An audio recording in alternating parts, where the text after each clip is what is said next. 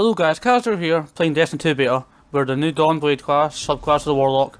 We're comparing the 3 jumps. The first one is a strafe glide, which when you glide you get more control, like you can move in a direction easier, swap directions, as seen from the gameplay.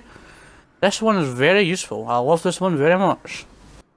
Now the second glide is a burst glide, which basically just makes you faster when you glide like this. You can notice it's faster, but cannot turn that well. That's the downfall of this.